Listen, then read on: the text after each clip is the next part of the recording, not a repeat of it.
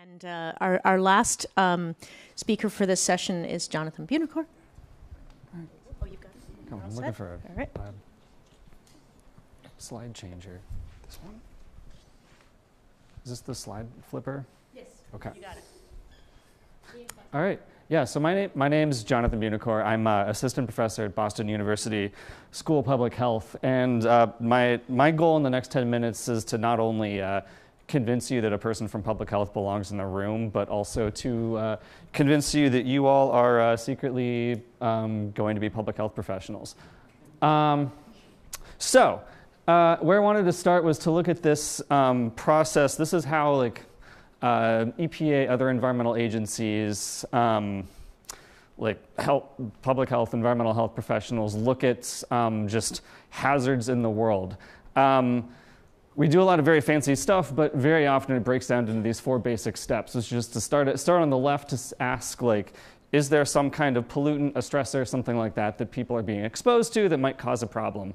Could be, air pollutant, water pollutant, heat, a safety issue, anything that could harm people should go in that box.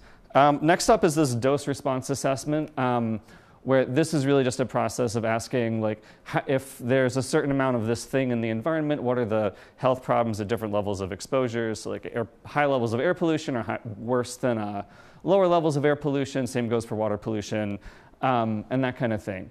The third step that goes in parallel with that is this exposure assessment step that asks, okay, so we know that there's a thing that is bad. How many people are exposed to it? How long are they exposed to it? Are there certain susceptible windows or susceptible populations, like infants or marginalized communities that are exposed to this? And then in the end, we have this 4th step called risk characterization, which basically just asks, how big of a deal is this anyway? So what I've done and do occasionally is I put this flip these 4 steps to look like one of these hazmat placards that you'll see on the trucks going down the highway or whatever. And then, again, here's a simple version. Is there something that might be harmful? How harmful is it if you're exposed? How many people are exposed to it? And how big of a deal is this really? So 4 basic questions.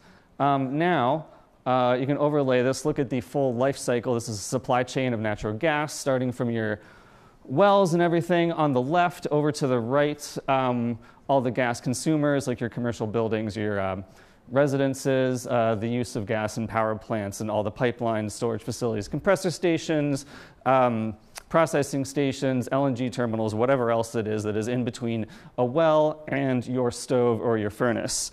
And we take our little hazmat placard and say, okay, how bad is all this anyway? And I'll argue to you that there are hazards present across the entire supply chain. We know very little about most of these, which is, this could potentially be my whole research career as a public health professional. But I'm going to talk in detail about a couple of these different endpoints just to explain that what you all are doing, all about the climate hazards, you're also doing a lot for public health. So I'm going to start on the production side of things. This is a map of every single oil and gas well in the United States. You may have noticed that there's a lot of them. And a natural question that you should be asking yourself is, okay, so how big of a deal is this really? Going through a hazard assessment, there's a lot of things that you could potentially be exposed to. I mostly focus on sort of regional air pollution. So I did a study that was focusing on the regional air pollution aspects of this and basically found that there are a lot of violations of the National Ambient Air Quality Standards in the US that are due to the air pollution from oil and gas extraction. There's a big kind of plume of ozone in the middle of the country over the oil and gas production there. There's NO2, which we're concerned about from a respiratory health standpoint. This tends to be more concentrated in production areas. And then PM 2.5, which is our standard aerosol, somewhere in between. So that's great. And then running it through all the science that we have about who lives where and what the health impacts of these different pollutants are. We have about 7,500 deaths per year in the United States due to air pollution from oil and gas production. about 410,000 asthma attacks, and 220, these are children that are newly diagnosed with asthma per year due to oil and gas, just the production side pollution in the US. So totaling up all the health damages, on top of this, there's like emergency department visits, hospitalizations, heart attacks, strokes, a whole growing menu of health outcomes that are related to air pollution. And we can put a price tag on this of about $77 billion with a B dollars yearly due to production of oil and gas. And as you've heard, geothermal will be able to kind of put a dent in that. So that's just the production side. And I'm going to move over to the other end of this, which is the stove. They do emit air pollution. There's benzene, which is a carcinogen, so it causes cancer. There's a whole lot of volatile organic compounds that come along with that. There's NO2 when you burn it again, and methane, which is the greenhouse gas that we're all worried about from a climate standpoint. So Zainab, myself, and maybe a few other people in the room, Nathan, were involved in a study that basically sampled gas around Boston. So we put it in a canister, sent it to a lab, and they told us what was in it. It looked like an organic chemistry textbook. There was a lot of methane as expected, a lot of ethane as expected, but a whole lot of things that were not methane and they were not ethane. We got hexane, benzene, toluene, and heptane, carcinogenic, MP-xylene, carcinogenic, xylene, and then all these other things that are also carcinogenic. So they went on to keep doing this kind of research. Turns out that Boston's not the only place that has a problem. There's also issues related to these odorants, which is the chemical that is intentionally added to the gas stream so we can smell it when it leaks. Turns out that humans don't like how it smells because it is a respiratory irritant. It's harmful. And potentially there's other health issues related to it. But it is present in all the gas everywhere.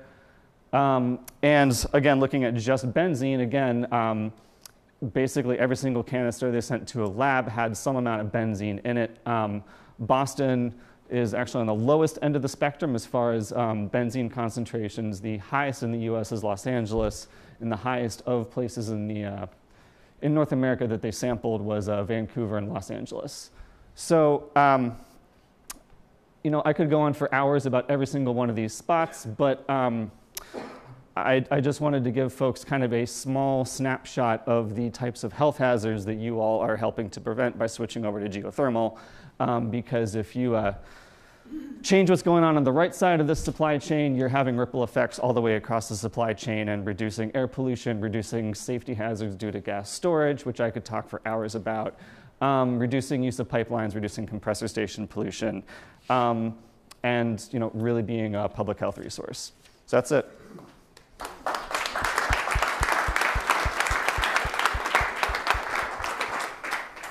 Thank you so much. I am feeling really grateful for those 3 amazing talks to start our day.